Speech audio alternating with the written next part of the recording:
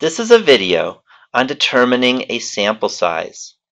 The question states, if you want to obtain a 90% confidence interval for the proportion of all entering college students who do not know what to major in, and if you want an error bound of no more than 0.05, how many entering students should you survey? So let's start out with our cast of characters.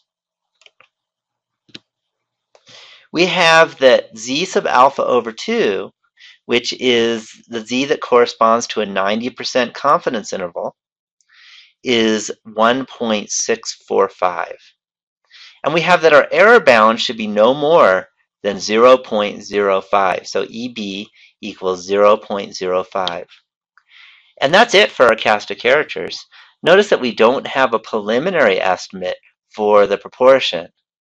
So we use the formula for finding the sample size, or n, when we don't have a preliminary estimate for a proportion.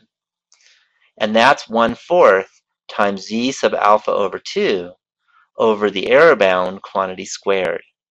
So now just plug in. We have our 1/4. Our z sub alpha over 2 is 1.645 over our error bound, which is 0.05, and I square it, and I put that in my calculator, and I got 270.6. Now we always round up, so I'm going to need to survey 271, and I can state that in conclusion, in order to obtain a 90% confidence interval for the proportion of all entering college students who do not know what to major in, such that the error bound is no more than 0.05, you need to survey 271 entering college students. And I'm done with the problem.